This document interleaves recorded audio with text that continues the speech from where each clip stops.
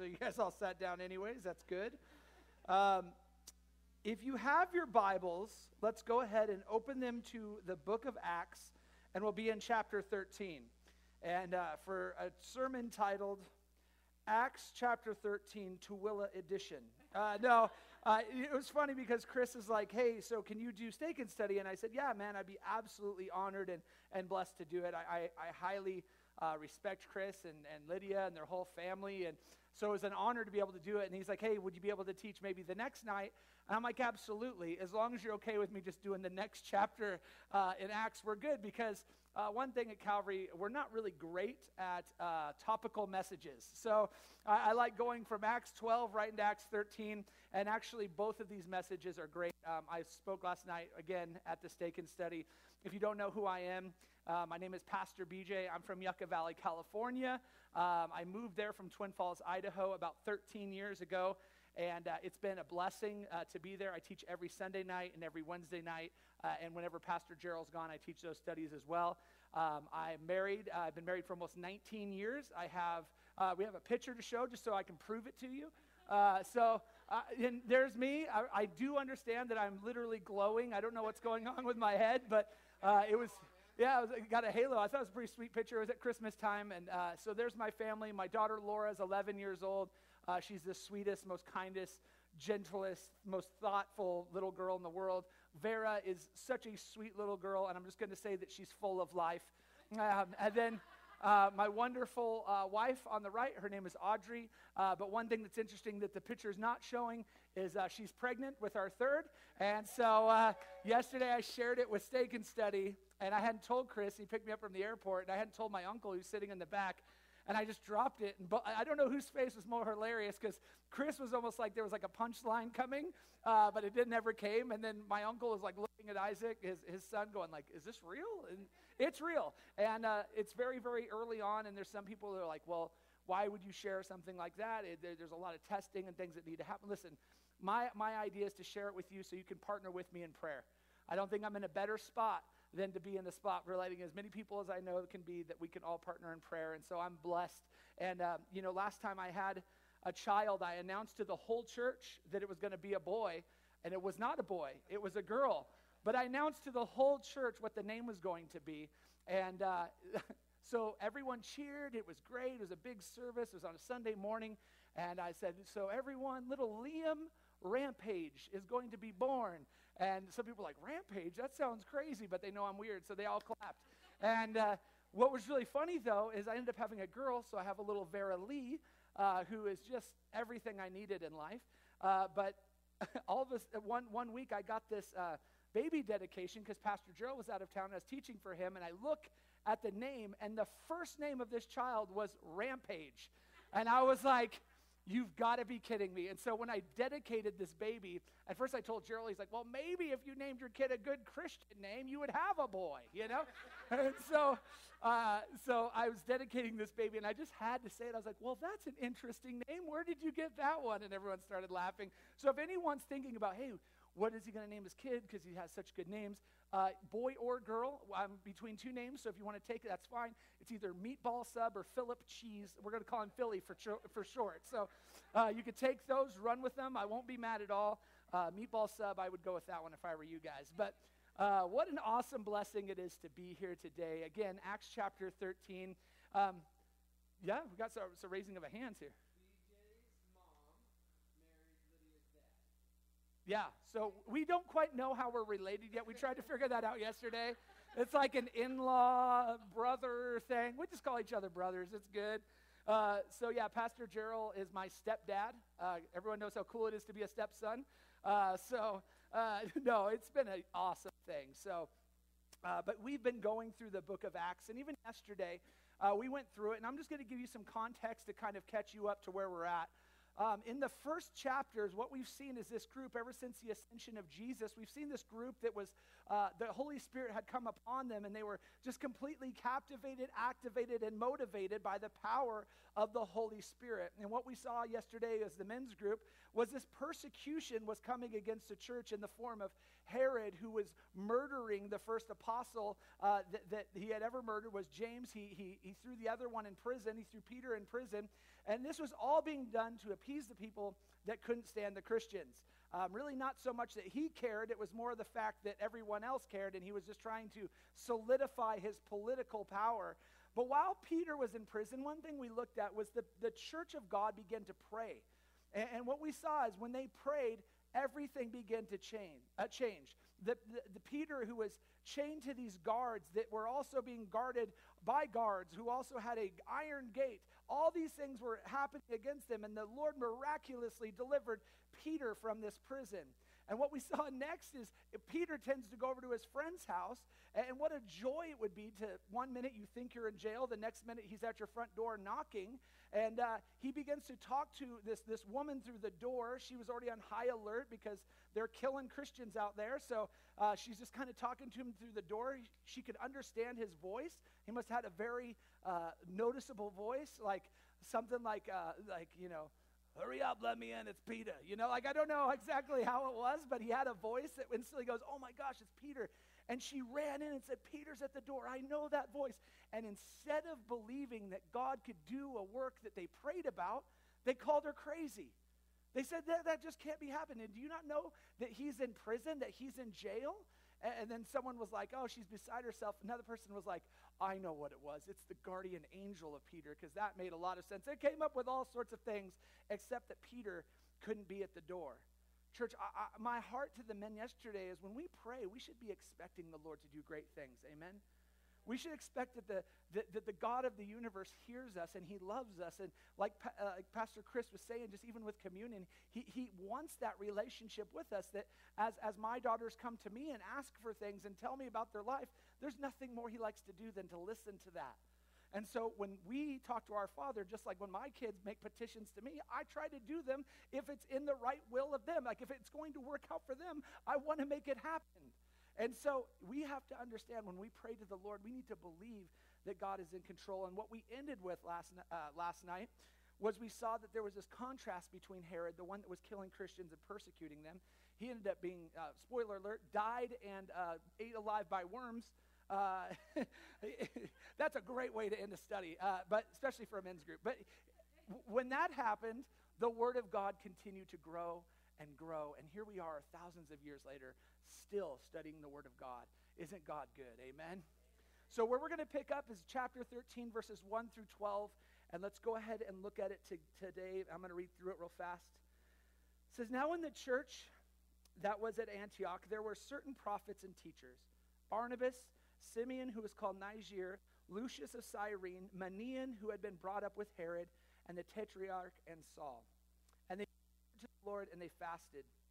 The Holy Spirit said, now separate to me Barnabas and Saul for the work to which I have called for them. And they, having fasted and prayed, they laid hands on them, and they sent them away. So being sent out by the Holy Spirit, they went down to Cilicia, and from there they went to Cyprus.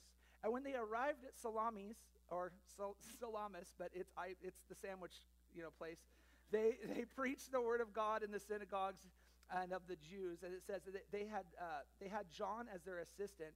Now when they had gone through the island of Paphos, they found a certain sorcerer, a false prophet, a Jew, whose name was Bar-Jesus, who was with the proconsul, Sergius Paulus, an intelligent man. And this man called for Barnabas and Saul and sought to hear the word of God. But Elymas, the sorcerer, for so his name is translated, we'll get to that, that's hilarious, withstood them, seeking to turn the proconsul away from the truth. Then Saul, who was also called Paul, filled with the Holy Spirit, looked intently at the man, and he said, O full of all deceit and all you fraud, and you son of the devil, you enemy of righteousness, will you not cease perverting the straight ways of the Lord? And now indeed the hand of the Lord is upon you, and you shall be blind, not seeing the sun for some time. And immediately a dark mist fell on him, and he went around seeking someone to lead him by the hand. And then the proconsul believed. And when he saw all that they had done, he was astonished at the teaching of the Lord. Let's pray. Father, we are astonished at your word. Lord, whenever we open it, Father, it doesn't matter who is speaking. If they are reading your word, there's something in it for each of us. Lord, we're just so thankful that you work as a congregation and us together. But Lord, you do a personal work in each one of our hearts. And so, Lord, that's all we're praying for. Lord, we don't need to invite you here. You're already here. But Lord, one thing that I do want to invite you to do is to break down walls, to break down barriers, to break down the things that we put up in our flesh. And we just want to have you glorified in here tonight and our lives changed into the image of your Son more and more each day. So, Lord, would you do just great work as we sit here. Bless this church. Bless this congregation. And we love you and thank you for it. In Jesus' name we all said, amen. Let's look at verses 1 through 3 as we just begin to break it down as we're accustomed to doing here. It says, now in the church that was at Antioch, there were certain prophets and teachers. Barnabas, Simeon, who's called Niger, Lucius of Cyrene, Manaen, who had been brought up with Herod the Tetrarch, and Saul. And as they ministered to the Lord and they fasted, the Holy Spirit said, now separate to me Barnabas and Saul for the work to which I have called them. Now, having fasted and prayed, they laid hands on them, and then they sent them away. Church, I love scriptures like this. Just it's so easy to read past like the first few verses and then kind of go into the part that you think's the most entertaining or whatever. But there's so much going on here at the very beginning, because when you look at the people that are gathered, it's interesting. Most likely you have people from different colors. Most likely you have people of, obviously from different places and different upbringings. They have different callings. They have different personalities. In this church right now, I'm looking out, and it is a ragtag bunch of people. It's the same with my church. I look out, and I'm like, on any other time, if I did not know the Lord, we wouldn't all be gathered together on a Wednesday night. But you know what happens? The unity of the Holy Spirit brings all ages, all colors, transcends everything.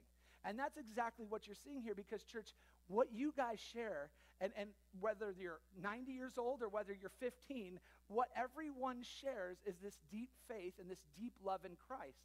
And that's what these people had. I love that God brings together with the unity of his Holy Spirit. And that's a common thread that all of us can have. That God transcends with all this division in the world. God transcends all of that. He transcends all the things that people want us to fight about, like race and politics and all those things that are constantly thrown at us that are trying to divide us. Jesus can unite us under the power of the Holy Spirit. And we see these 5 guys. They're sitting there completely unified together. And what do we see them doing? It says they ministered and they prayed to the Lord and they fasted. They heard from God about the next steps of their life because they did those things. Because they were praying, because they were fasting, because they were seeking the Lord's will, guess what? The Lord spoke to them. I love what Chris said, even during the communion message. He said, don't just necessarily take it to go back and tell the Lord everything you want. Instead, listen. And if you're listening to the Lord, he will speak to you, and especially through his word. About 7 or 8 years ago, I needed some real wisdom from the Lord. I got offered this situation in Twin Falls, Idaho. That's actually where I'm from. And so the idea was, I'm going to talk about this in a second too, but I could return back to where I grew up. I've been raised in ministry for the last 10 years or whatever, and I'd be able to go there and just start teaching at this church. And, I just didn't know. I basically told Gerald, I don't feel called there. But you also are my spiritual father and quite literally my boss and my stepfather. So whatever you're telling me to do, I'm going to do it, right? He kind of wears a lot of hats in my life. He's like, just go check it out. And I remember I was there for about 3 months, and my wife had quit her job and moved down there as well. And as we went down there together, we just didn't feel it.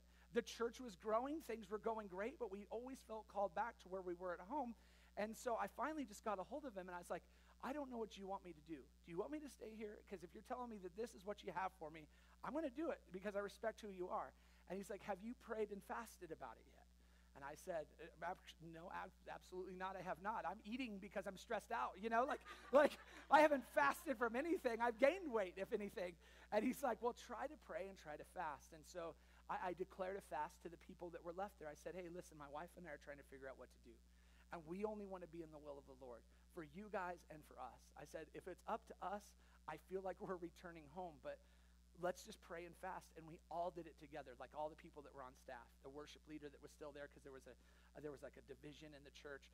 And so we had some of the people left, but we began to fast. And it was so cool that as we began to fast, just even for 1 meal a day, at lunch, instead of eating, we gathered together and we prayed about just direction and vision. And we knew that the Lord was leading me back. They knew that the Lord was leading me back. And I called Gerald and I said, Gerald, we all have been fasting and praying for a couple weeks, and I feel led back. And he said, that's good because I need you to teach this Sunday. And I was like, it all worked out. And from that point, I've been being raised up since I've been there. But even for your own pastor here. See, I know a different Chris who's always been a fantastic pastor, but I didn't know Chris, the senior pastor. I knew Chris, the assistant pastor. And what was awesome is there was a time coming where I remember he even talking with Lydia, I feel a stirring. And he didn't know exactly where or what he was doing or where he was going, but he could feel a stirring. And he needed this point that, man, the most major steps of our life is about ready to be made. Lord, where do you want us to do? Where do you want us to go? Who do you want us to preach to? How does this happen? And he began to pray and he began to fast. And there was plenty of that. You know, listen, praying and fasting has a way of clearing out the noise and centering yourself back on the Lord. And he heard from the Lord, and the Lord opened doors to come to this place, and what an amazing place it is to be. You know, Mark 9:20 through 29, there's a story about Jesus, and it says they brought this man to Jesus, and when he saw Jesus, immediately there was a spirit that began to convulse him. And he fell to the ground, and this man began to wallow, foaming at the mouth, and Jesus asked his father, so how long has this been happening to him? And the man said, from childhood, and often he throws himself into the fire, and he throws him into water to destroy him. But if you could do anything, then have compassion on us, Jesus, and help us. And Jesus said to him, if you can believe, all things are possible to him who believes. Is that not a good word? That is a good word. If you can believe, all things are possible to him who believes. And immediately the father cried out in tears, and he said, Lord, I believe, but please help my unbelief. And when Jesus saw that the people came running together, he rebuked the unclean spirit, and he said, you deaf and dumb spirit, I command you to come out of him and enter him no more. Now picture this. This is insane. Then the spirit cried out, convulsed him greatly, and came out of him. And the boy became one as it was dead. And everyone was like, he is dead. Like, is that not weird? Like, this guy has this violent reaction, and Jesus is like, come out of him. And then they're like, yeah, he died. He's dead. But Jesus took him by the hand, and this is just amazing. He lifted him up, and he arose, and when he came into the house, his disciples asked him privately, now listen, this is for us too. Like, why could we not cast him out? And Jesus looked at him and said, this kind can only come out by prayer and fasting. Jesus didn't have time to go, you know what? This one only comes out by prayer and fasting. You know what I'm going to do? Spend 2 weeks, pray and fast. Then I can cast it out. I mean, there was no time for that. There was no time for that demon to be cast out in a little while. It's been trying to kill him his whole life. So instead of running to pray and fast, Jesus has been living a lifestyle of prayer and fasting. It's an interesting idea to apply to our own lives. You know, we see another story in Matthew 6:16 through 18. It says, Jesus speaking to his disciples, he says, moreover, when you fast, don't be like hypocrites with a sad countenance, for they disfigure their faces, that they appear to men to be fasting. You know, we're not supposed to be sad when we're fasting, or like complain about how hungry we are when we're fasting. I knew a guy that used to fast like that, like, lay off me, I'm fasting. You're like, I think you're missing it, bro. I think you're kind of ruining it. You're kind of ruining it for everybody. He says, but when you fast, anoint your head, and I underlined that because it's when you fast, not if you fast. When you fast, anoint your head, wash your face, so that you do not appear to be fasting to men, but to your Father who is in the secret place, and your Father who is in that secret place will reward you openly. Fasting is to be done to the Lord, and it's another level of clarity. It's another level of power that we need for our life to focus on the Lord. And so that's what these men did. These 5 guys got together, and they made a burger shop called, these 5 guys got together, and they prayed and fasted, and they heard from the Lord. Paul and Barnabas were to be sent out by these 5. They were all serving the Lord, so it's not like they were like, these people can serve the Lord. No, all of them were serving the Lord. But when they prayed, God said, I want these 2 to go do something. They're to be set apart for a special purpose. And so begins Paul's first missionary journey here. And that's what we're going to be looking at, and you're welcome to read on your own time this place. He goes on this missionary journey, but I want you to notice how that calling was recognized in someone like Paul and Barnabas. And all they did is they basically got together, they prayed, and after God confirmed it, they laid hands on them, and then they sent them out. But I want you to see that it wasn't because they wanted them to go. It wasn't like, well, Paul and Barnabas have been really bothering me lately, so they should definitely go, you know? They should go. And it wasn't that they thought that that they wanted them to go, but it was more that that's what the Lord wanted. These men laid hands recognizing a calling, not giving them the calling. They recognized the calling of the Lord that was already upon their lives. Church, at Joshua Springs, my church, you maybe heard Pastor Gerald share, he has a heart for raising up the next generation. That's just been in him since I've known him. But he started Calvary Bible Institute, and so often that's exactly what we see is we see these people that come through, and these CBI students, by the end of the time we see them, you can see the calling upon their life. I mean, when they walk in the door, they have a lot of fervor and a lot of excitement for the Lord, but you can't necessarily see the calling. But after you spend a couple minutes with them, you can see what the Lord has done and recognize the work that the Lord had done in their lives and the calling of the Lord that's upon them. Maybe you guys know Josh Parker. Anyone know him? He's more than just a great barista, which he's fantastic at, right? It's so funny. I told him I wasn't going to share this story, but he's not here, so does it matter? No, it doesn't. He's not going to hear it. So when he was in my junior high, I was his youth pastor at one time. And he was in my junior high, he was in my high school, and he started telling me, he's like, so what does a pastor even do? Like, it was like kind of like this kind of weird. I'm like, what do you mean? He's like, you guys just like sit around and like read the Bible all day? And I was like, oh, man. And then he went to CBI, and he was like, I was so wrong. Like, I was so wrong. There's so much ministry to be done. But here's the thing. Josh Parker, towards the end of the CBI, and even from the minute he checked in, we didn't know exactly what the calling was, but we could see that the Lord had a calling upon his life. And by the time he was done, we all recognized that the Lord has his hand upon this man's life. And we are so excited to hook him up with Chris because he wasn't finished. I mean, we're never finished, but he's a young kid still learning and growing, and we send him to Chris, who's pouring into him, and it's just so amazing. So I walked into his office, and he was sitting at his table, and he was sitting at his computer. I was like, what do you do here? Do you just sit around and read your Bible all day? And he was like, oh, what's going on? And then Chris was like, hey, have you installed that speaker yet? I'm like, oh, he's learning. He's learning. For Pastor Chris, when he was sent out, the same thing, man.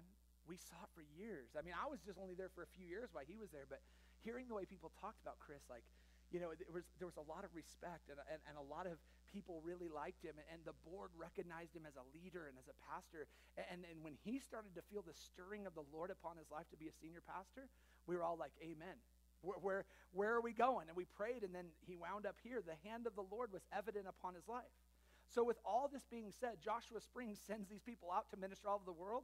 However, we cannot give them their gifts or their calling. That's all from the Lord. All that we can do as a church, and if you guys ever send people or go do these things, all you can do is we recognize the calling of the Lord upon your life. But I also want you to see how they did it. They didn't just go in and just go, you know what, Paul and Barnabas seem great. Let's lay hands on them. Instead, there was prayer and there was fasting. And we should never lay hands on people too suddenly, because that's also a scary thing within the church when you just see like, oh, yeah, that guy's been my friend for 3 weeks. Let's make him a pastor of the church, you know. Doesn't work out. 1 Timothy 5:22 tells us, do not lay hands on someone hastily, nor share other people's sins. Keep yourself pure. The laying on of hands should never be the opportunity that we think someone deserves.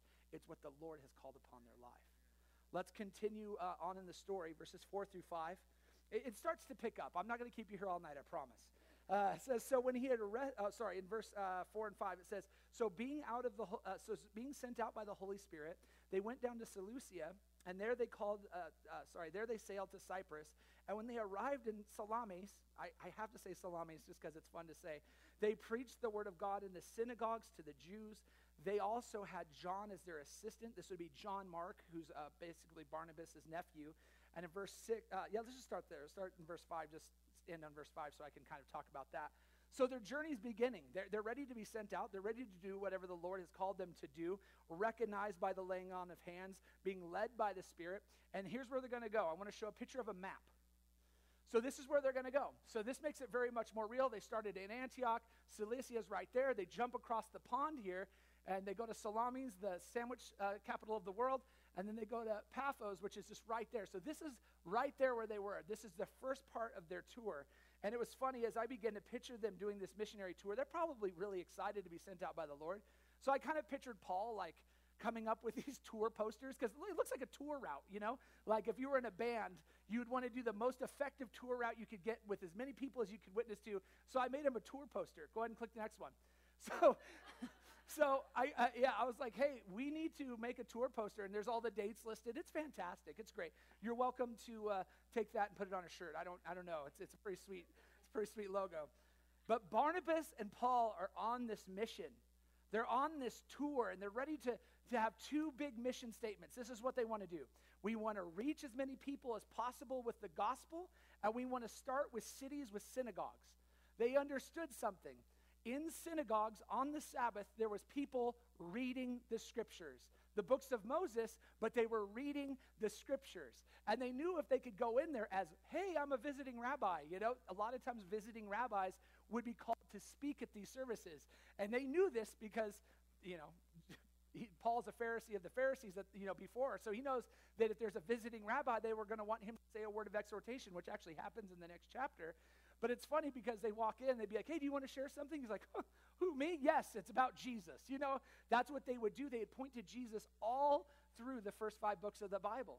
And that first stop that they were at was on this island of Cyprus in a home of Barnabas. This first place they went is where Barnabas actually grew up.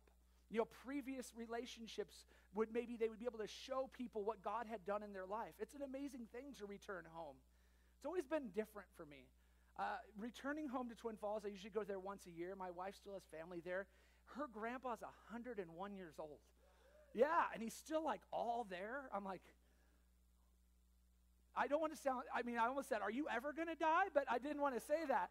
He's healthy. He's going. I'm like, man, how do you do it? But anyways, he's 101 years old, and whenever we go back, we kind of go into church, and we go to different churches. We go to her church, and then we go to the church I grew up in, and it's kind of weird because you walk in, and there's 2 different groups of people when you return home. When you return back, like Barnabas would, there'd be 2 different groups of people. There's one group that are like, man, have you seen BJ? Man, the Lord has done something crazy in his life. He's patient. He went to pick me up, and instead of just laying on the horn when I wasn't there in 3 minutes, he like waited and prayed for me. It was wild. BJ's a completely different guy. But then there's also the other side that never really followed up with me, and they're like, BJ? Like, are you serious? That chubby kid that used to take cuts in the donut line? You know? Yeah, we know BJ. And it's like, to which I reply to them, nay, I am now a chubby man taking cuts in the donut line. It's a chubby man, okay? But that's the thing. You go back, 2 people have an idea of you. One knows how you grew up, and one knows who you are now. And Jesus even spoke about this when he said, assuredly I say to you, no prophet is accepted in his own country. Returning home to where you returning home to where you grow up to preach the gospel can be one of the most fruitful things, but truthfully, it can be one of the most difficult things. So let's see what happens in verses 6 through 8. And then it says, now when they had gone through the island of Paphos, that's on the west side of the island, they found a certain sorcerer, a false prophet, a Jew whose name was Bar-Jesus, who was with the proconsul Sergius Paulus, who was an intelligent man. And this man called for Barnabas and Saul, and he sought to hear the word of God. Verse 8 says, but Elymas the sorcerer, for so his name is translated, withstood them, seeking to turn the proconsul away from the faith. Interesting scripture. Another truth, if you're ever going to step out and preach to someone, even if it's a friend in the car and there's someone in the back seat, it doesn't have to be like, when I talk about preaching, I'm not talking about being a pastor of a church. Literally, I'm talking about the opportunity do you have to speak to people that I can't speak to. People that will listen to you well over listening to a pastor. You know, your friends at work, whoever it is. So whenever you have a chance to step out and preach the gospel, or even just say, God bless you, or man, can I pray for you? You got to understand that sometimes you're going to face demonically charged opposition. And that's what you're seeing here. And opposition from the enemy, man, it can come in many different ways. But I believe the most common opposition are difficult people that are set into your life. People that are just there to discourage you, to not want to carry on anymore, like this guy did here. People that are there that make you want to quit. People that are just there to attempting to steal the seeds of the gospel which you're planting. You know, if they can say something right after you prayed for someone, they're like, oh, you really believe that, blah, blah, blah. Demonically charged opposition. And Barnabas and Paul, they just started to witness on this island of Cyprus, and things were going pretty well. People were listening to them. And then they get to the west side of this island called Paphos, and they were presented with an opportunity that could only be from the Lord. It could only be from the Lord. You have to see that this was an absolute move of the Spirit, because there was a man, this is a Roman-controlled island. So there's this man there in Cyprus who's they had to have a Roman official there, and so it's similar to like that of a governor. And so picture the governor's there, this man Sergius Paulus, and the only thing he's described as in the scripture is an intelligent man. So we have to assume he was a heathen, he was a pagan, but he had heard about these guys preaching, and they must have done it pretty well, because people are asking about him. He's like, well, bring him here. I want to hear about them. I was comparing it to the governor we have in California, and I was like, picture like Governor Newsom being like, hey, I want to hear the gospel. I mean, only the Lord could do something like that. But what makes this story amazing to me is being able to witness the Holy Spirit drawing a complete heathen in his heart before he even knew the Lord. He had heard about it, and the Lord's already working in his life to get him to a spot where he's able to hear the gospel and be saved.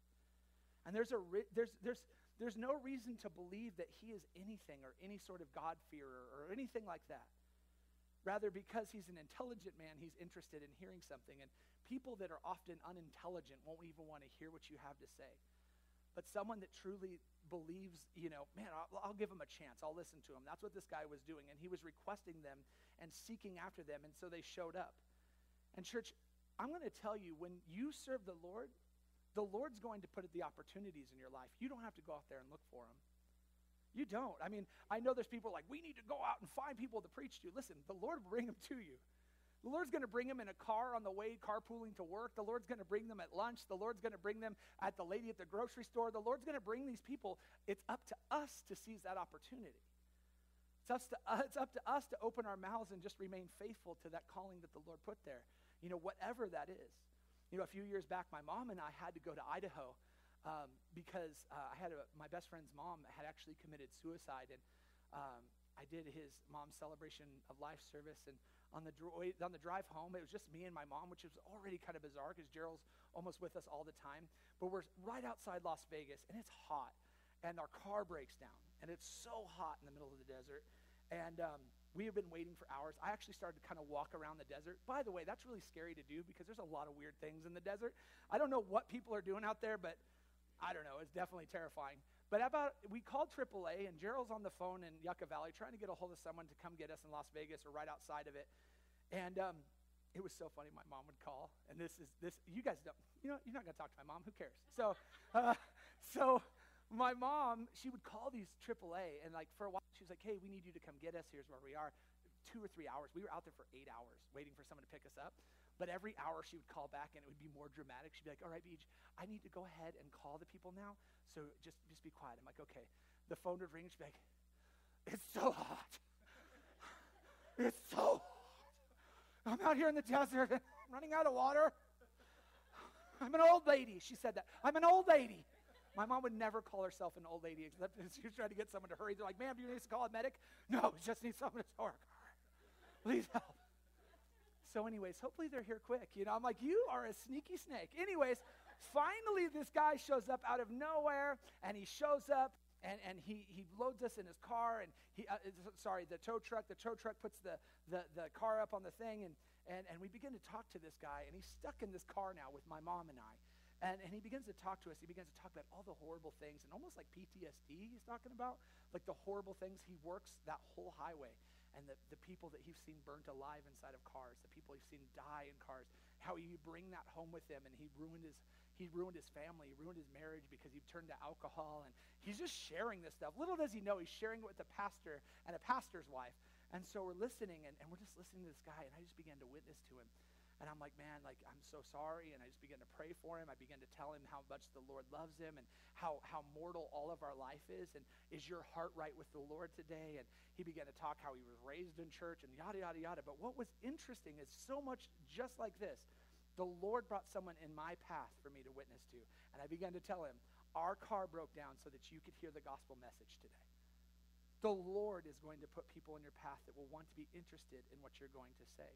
So very similar, you see this. The word is being spoke. The seed is falling onto fertile soil. And right as it looks like something's going to happen, in comes this man. He's a false prophet. That's how he's labeled. I tell you one thing. I wouldn't want to be labeled a false prophet in the scripture. That's like the worst. But he goes by the name Bar Jesus. And what Bar Jesus means is the son of Jesus or the son of the Savior. And so he has enough nerve to call himself son of Jesus. And this man's coming in to steal the gospel. And what we're going to see in a minute is Paul doesn't like this guy at all. Paul doesn't like this guy. Paul doesn't like what he's doing. But you know who else doesn't like this guy? The author of the book, Luke.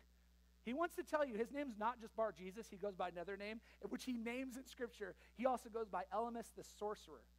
And actually, in the NIV, it's translated to this is actually what his name means. You can just see this hilarious kind of conversation going on between Paul and Elymas the sorcerer. You know, Paul's just sharing the gospel with this guy, and this guy's chiming in, and he begins to say, oh, yeah, you know, don't believe that. Don't believe that, proconsul. What he's saying is not true. And then Paul looks over at him with like a confused look, and he's like, what's your name? And he's like, yeah, my name? Bar Jesus. He's like, oh, son of Jesus. That's what you're going to go with? Your name's son of Jesus? And he's like, yeah, it's going to be a big negative for me. I'm not calling you that. And he's like, you have to call me that. He's like, oh, I'm not going to call you that. He's like, you know, I'm going to call you the name by everyone else calls you, and that's Elymas the sorcerer. Because here's the deal. It's not uncommon for Jews to have two names. You know, there's Saul and there's Paul. There's Elymas the sorcerer and Bar Jesus. I mean, go down the list, right? So he's like, I'm going to call you Elymas the sorcerer. That's the best I can do for you. And Elymas is like, I don't want to go by that name. He's like, well, I have a couple others. I can call you false prophet or falsy or false prophetess or what. I'm not going to call you Bar Jesus. It's funny. And then Luke's like, and you just see Paul like, and do not write Bar Jesus in your letter. Write Elymas the sorcerer. That guy was the worst, you know. But most likely this sorcerer, you're like, why is he even around? He was a hired hand for the proconsul. And you know what he was worried about? He wasn't worried about the proconsul knowing about Jesus. He was worried about once the proconsul realizes he doesn't need a sorcerer in his life and that Jesus can take that spot in his heart, he was going to be out of a job. And so what he's going to do is he's going to try to take anything he can that's being shared. And it's an interesting thing to read this man coming against Paul and Barnabas because Jesus talked about what happens whenever you preach the gospel. He talked about it in Matthew 13. I'm not going to read it, but I'll read what he said when he explains the explanation of the parable. In verse 18, he says, therefore, hear the parable of the sower. Everyone who hears the word of when anyone hears the word of the kingdom and does not understand it, then the wicked one comes in and snatches it away, what was sown in his heart. This is he who received the seed by the wayside. In church, this is exactly what the sorcerer is trying to do. The seed is falling on fertile soil, and this man's just trying to take it. In church, we are called to be faithful, to reach out to the world in the name of Jesus, powered with the gospel, but I'm going to tell you something, God is in charge of the rest. You don't need to worry about how much it fell on soil or what happened.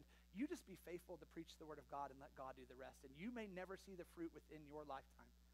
I know people that I've preached the word to when I was very young that have come back 20 years later and said, hey, man, like, I got to let you know, like, we've been watching you on Facebook, and man, what an awesome thing. We gave our hearts to the Lord. It's just crazy. You might never see it happen. All you are responsible to do is to preach the word of God. But look what happens in 9 through 12 as we close. So it says this, then Saul, who is also called Paul, again, there's two names, filled with the Holy Spirit, looked intently at him. Can you just picture like the how much he doesn't like him? Like when someone's talking and you're staring at them, like, you know, you're just not into him, you know, and he's not into him. He says, oh, you full of all deceit and you fraud, you son of the devil, you enemy of righteousness.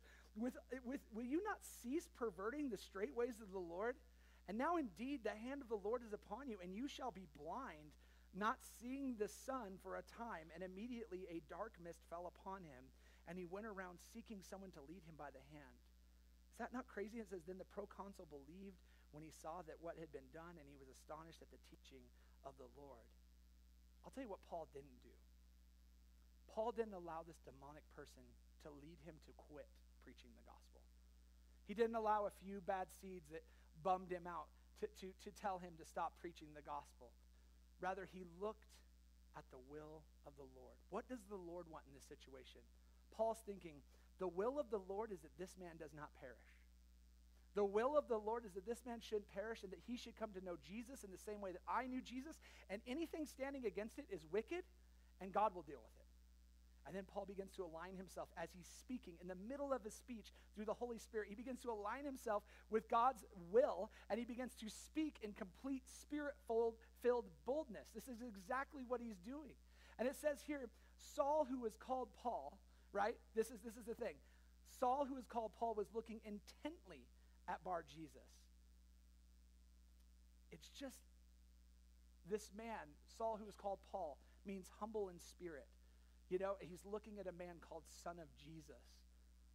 And just looking at him like, this guy over here, this is what he's doing right now. And then he gets filled with the Spirit, and spiritual discernment comes out that he should say this. And he did not pull any punches, did he? No, this was real. And this is not something I suggest all of us to do, but boy, if it ever has to happen and you have to say it, just open your mouth and it might come out as, oh, you full of deceit and fraud, you son of the devil. That's pretty good. You enemy of righteousness, will you not cease from perverting the gospel? You're like, woo. You didn't beat around the bush on that one. That's straight to the point. And you notice how clever his play on words is there? This guy goes by Son of Jesus. He's like, you're not Son of Jesus, you're son of the devil. I love that, and I love it. But Paul knew that there was a man's salvation at stake. Paul knew that this man they were called to be there at this moment because the Lord had opened the door, and this man was standing in the way, and so he stood for righteousness. Paul had courage to say something that needed to be said through the power of the Holy Spirit to confront sin. What Paul was saying was only what God thought about the matter. There was nothing that Paul said that was in his flesh. Paul opened his mouth and he spoke the Spirit. Church, there is a time to remain silent and there's a time to stand for righteousness.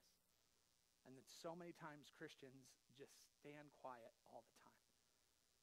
There's a fine balance in this, because some of us in this room, maybe some of us at my church for sure, take that liberty way too far.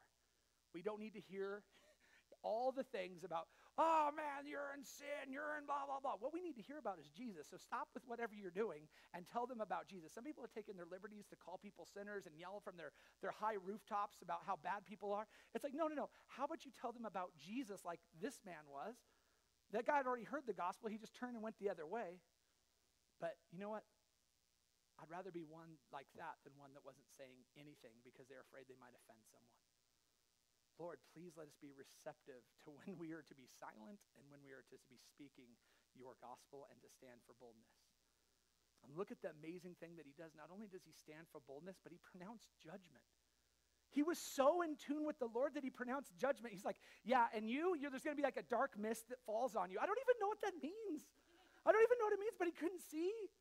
It's like a guy trying to walk to the bathroom at night, and it's dark, and you trip over your kid's Legos. Like he doesn't know none of you guys have had that happen?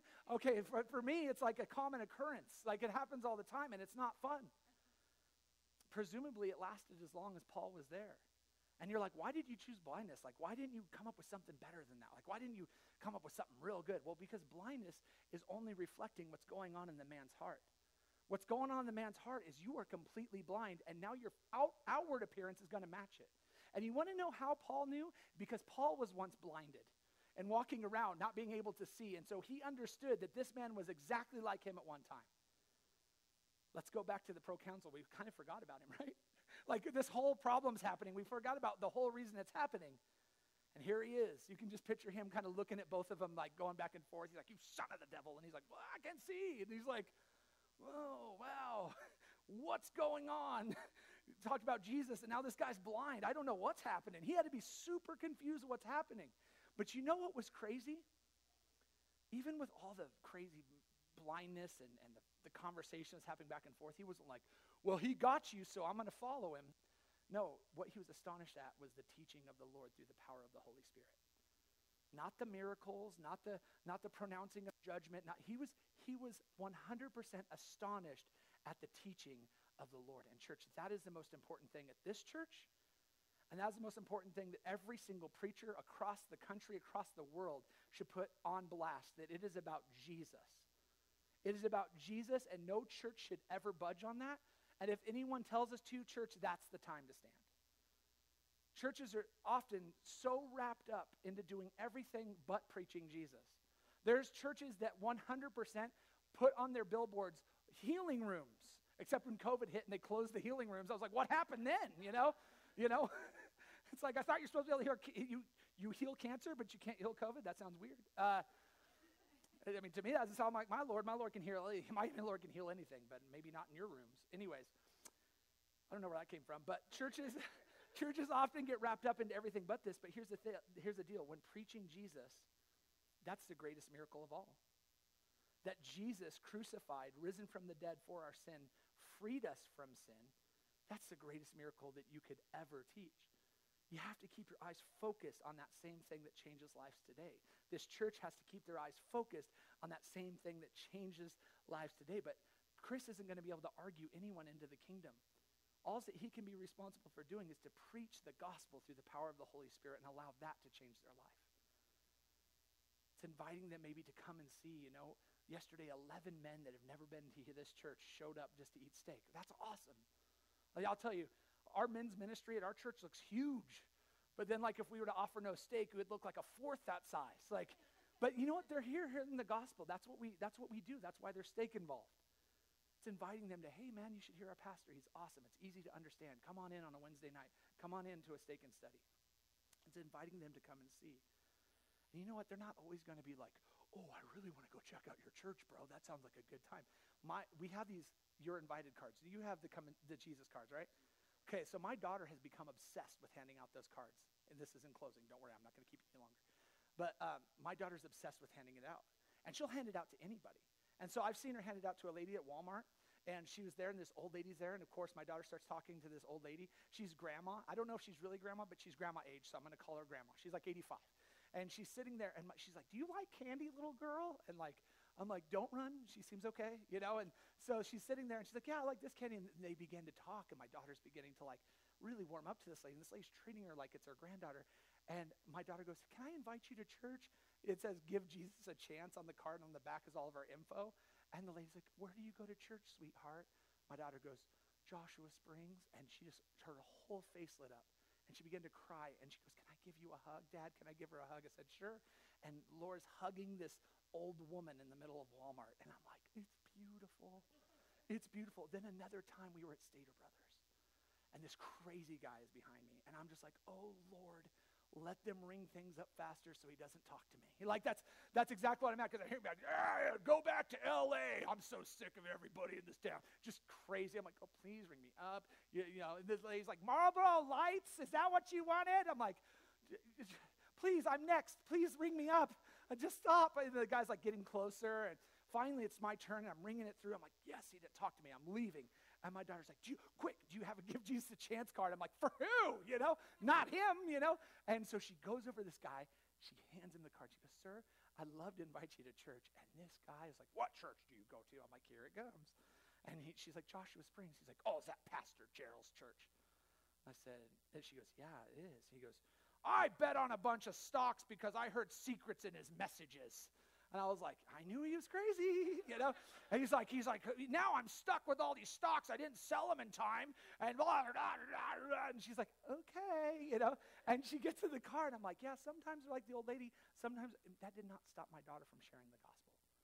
Even though there was a crazy guy every once in a while, that guy has to do something with a little humble girl handing him a Give Jesus a Chance card. It's not up to you to see the harvest. It's just up for you to be faithful to the calling. As we leave here, I want you to focus on these 5 things in this story. The first one, let your life be a prayer. Let your life be a life of prayer and fasting, that you may hear the call of the Lord upon your life. Second, let yourself be willing to seize the opportunities to share with others. Third, do not be discouraged by the opposition that you're going to face. Fourth, pray with boldness to share the gospel and to stand for righteousness. And the last one, continue to pray for those that the Lord has put into your life, that they may experience too the life-changing gospel that changed your life. Amen? Let's pray. Lord, we're thankful for your goodness. We're thankful for your mercy. We're thankful for Tooele and this church. Lord, would you just pour out a blessing upon it, Lord? I've been so blessed by the hospitality of this place, Lord, and just to see my brothers and sisters, Lord God, we are one body. And so, Lord, just thank you for having everyone be so kind to me since I've been here. And, Lord, we just pray just for great things for this community. Lord, send us out. Lord, we want to be attentive to who you want us to witness to and minister to. And so, Lord, we give you our lives to do with what you want. And, Lord, just please let us just focus on you with our life so we would be able to hear your voice in our life. In Jesus' name, we all said, amen. God bless you.